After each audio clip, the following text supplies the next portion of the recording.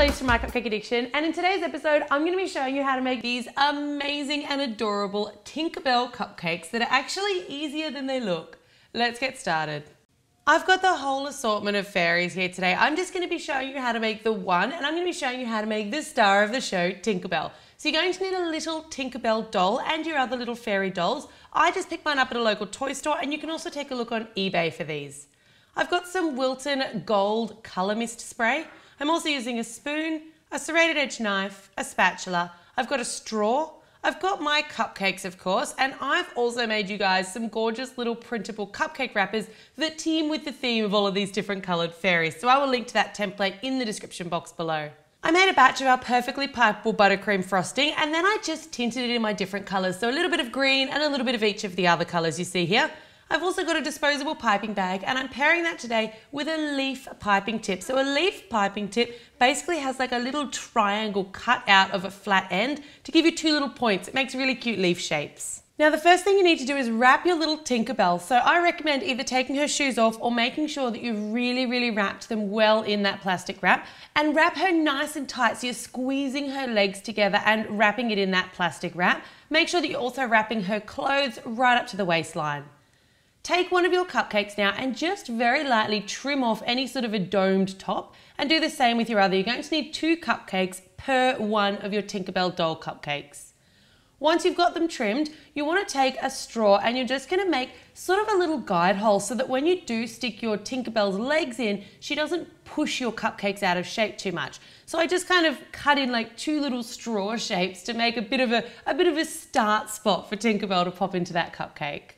Unwrap one of your cupcakes. So you only need one of those printable cupcake wrappers per 2 cupcakes to make each individual cupcake. And then just get your straw and make sure that those little guide holes do go all the way through before taking some of that frosting in the piping bag and just kind of even just messily apply a little bit of that frosting on top of that base cupcake. Your unwrapped cupcake should be facing you, so you're looking at the bottom of it, and then you just want to take your serrated edge knife and you're just going to lightly trim off the edges to give it sort of a rounded, more domed kind of an appearance before sticking it straight on top of that base cupcake.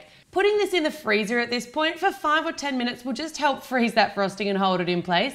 And then you want to take some of your frosting again and just really roughly pipe it on top before using a knife to smooth it out. So if you've frozen that base section, it'll make this a lot easier. It'll stop that top cupcake from sliding around. Now you need to take Tinkerbell and just position her legs into those little guide holes that you poked with the straw. Try and make her as straight as possible here, all the way down into the waist, and don't worry if her waist pokes up a little bit or you can see some plastic wrap, because we're going to cover that in frosting.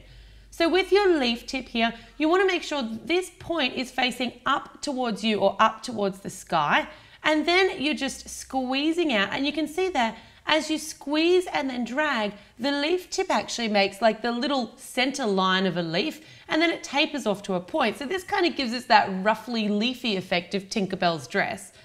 You want to keep doing that exact same effect all the way around the bottoms of the cupcake, and when you get up to the top, make sure that you come right in close to her waist and just pull out some really small leaves for a little bit of detail. For final touches, you just want to take some of that Wilton Gold Colour Mist, give it a good shake, and with this mist you always want to hold it about 20 or 30 centimetres away from your cupcake, and just spray in some short, sharp bursts. So you don't want to do a continuous spray, you're going to use way too much. Just a couple of those short, sharp bursts gives her the sprinkle of pixie dust that every fairy needs to enable the gift of flight. So that completes our beautiful Tinkerbell Fairy and Friends cupcake tutorial. These are a gorgeous addition to any fairy party, but they're also a fabulous favour because you've got the cake and you've also got that gorgeous take-home toy. The dolls I used for these were about 5 inches high, not including their wings, and I got mine at a local Woolworths store here in Australia. If you're going to make these, make sure you try and track those dolls down a little bit in advance, just in case you find them a bit hard to find. For all of your fairy and princess party needs, check out my Princess Party playlist. I will link to that in the description box below. It also includes this awesome Tinkerbell piñata cake, which is full of candy and the perfect accompaniment to these beautiful cupcakes. Thanks very much for tuning in to My Cupcake Addiction.